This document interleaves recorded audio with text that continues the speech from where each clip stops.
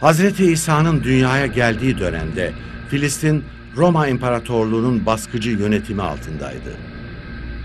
Yahudi toplumunun içinde dini farklı şekillerde yorumlayan birçok mezhep ortaya çıkmıştı. İnsanların büyük çoğunluğu Allah'ın Hazreti Musa'ya vahyettiği hak dinden uzaklaşmış, batıl gelenekler ve çarpık inançlar toplum içinde yaygınlaşmıştı.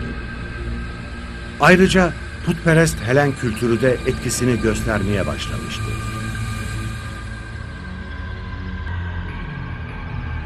Kısacası Hazreti İsa'nın gönderildiği dönem, İsrailoğullarının hem siyasi hem ekonomik hem de sosyal açıdan büyük açmaz içerisinde oldukları bir dönemdi.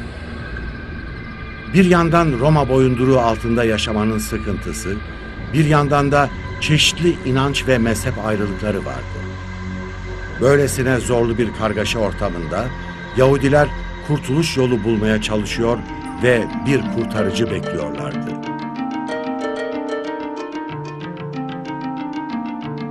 Allah, Hazreti İsa'ya insanlara yol göstermesi ve onlara öğütler vermesi için yeni bir kitap indirdi.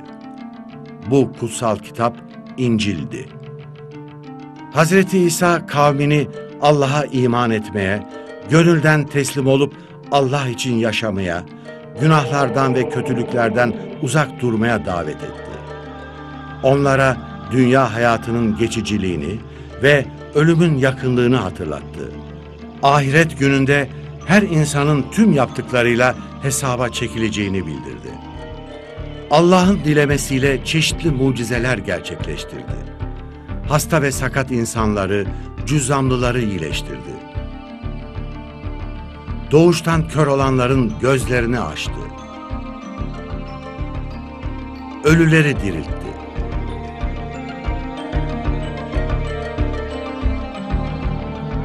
Hazreti İsa'nın Allah'ın lütfuyla gösterdiği harikalar pek çok insanın iman etmesine vesile oluyordu. Üstün ahlakı ve imanı ile tüm insanlara örnek olan Hazreti İsa, gösterdiği mucizelerin Allah'ın izniyle gerçekleştiğini insanlara anlatıyordu.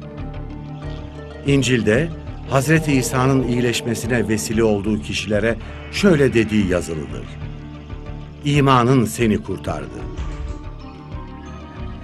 Ancak Hazreti İsa'nın yaptığı tebliğe, gösterdiği üstün akıl, ahlak ve imana ve Allah'ın takdiriyle gerçekleştirdiği mucizelere rağmen bazı insanlar inkarlarında direndiler. Kendilerine menfaat sağlayan batıl inanışlarından kopup ayrılmak istemediler. Hatta Hazreti İsa gibi seçkin bir insan hakkında çeşitli iftiralar ortaya attılar. Onun aleyhinde bir takım tuzaklar kurdular.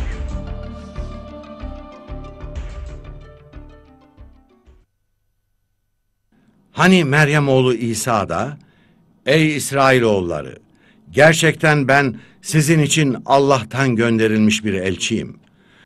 Benden önceki Tevrat'ı doğrulayıcı ve benden sonra ismi Ahmet olan bir elçinin de müjdeleyicisiyim" demişti.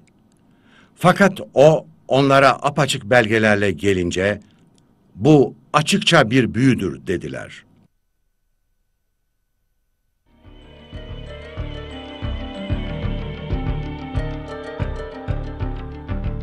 Ancak Allah kafirlere müminlerin aleyhinde kesinlikle yol vermez. Ayeti gereğince inkarcıların müminlere kurdukları tuzaklar bozulmaya mahkumdur. Hazreti İsa'ya kurulan tuzak da bozulmuştur.